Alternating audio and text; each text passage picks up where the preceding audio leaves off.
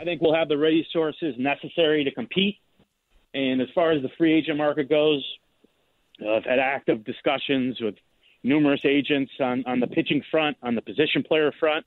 We're looking at any area to improve. It's not always on the mound. Obviously, you can't replace a whole pitching staff. And run prevention is important, and there's different things that go into run prevention. Whether it's who's on the field defensively to catch the ball, what the alignment is, what's your game plan, who's making the decisions behind the plate 150 times a night. So there's different ways to improve our run prevention overall, and we're exploring all those areas.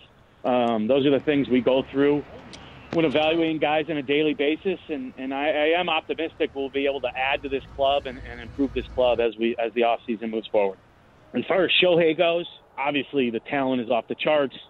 He's got the ability to do anything on a baseball field that anybody else can do, which is pretty impressive. He's a wow-type guy when he's on and he's right, whether it's in the batting box or on the mound. And he's gonna have the ability to do both.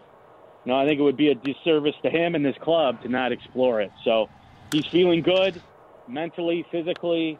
We think he's going to be a big part of this club. And for me, I'm excited to watch him on a daily basis.